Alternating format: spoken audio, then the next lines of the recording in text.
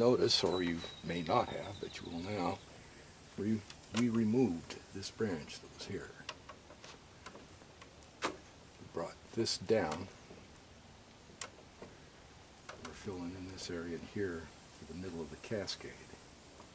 There's a lot more to do yet, so just wanted to show you where it's been. A lot of people have asked, well, show us how you do a tree.